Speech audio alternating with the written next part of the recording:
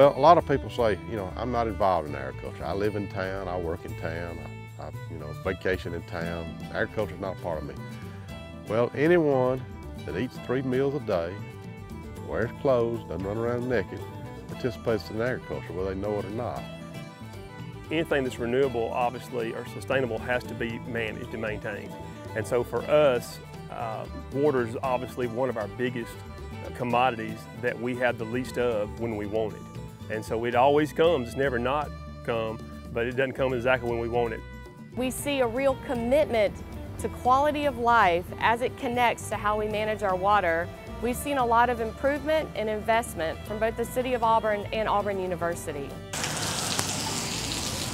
In the Southeast, we get frequent, intense rainfalls.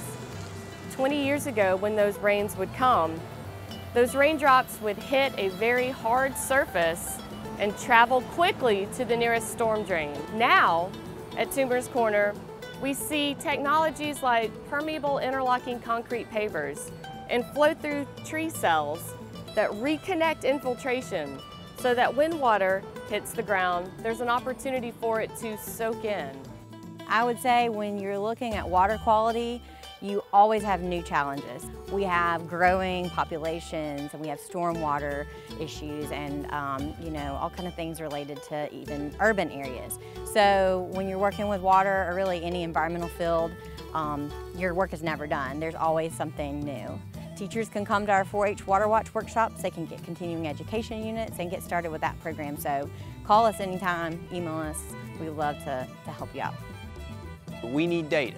We need to go back in time and get those pieces of information that are missing. So my lab collects sediment cores, mud cores from the bottoms of these systems, and we measure things going back in time to reconstruct the ecology and the way that these systems have changed, to identify the past, to manage for the future. And we will take these data and we will add them to other projects. We will add them to monitoring projects, and we will add them to people who are modeling the future of water in Alabama to make this complete picture of where's the water, how is the water responding to the pressures of modern day, and how we can preserve it for the people of Alabama and the ecosystems of Alabama moving forward. When you have conservation tillage, you're generally going to improve your soil structure. Therefore, you decrease erosion, and any runoff that may be occurring with that erosion is actually going to be going into the soil profile where the plants can actually use it much more effectively. So in that case, that's where the short-term drought stress comes in. And in the case of an irrigation event, maybe you could cut out an irrigation. Let's say your crop, you needed to irrigate it 6 times over the growing season, perhaps you could irrigate it 5 times. So therefore you save the money, you save the resource and so forth. So that's how it improves efficiency.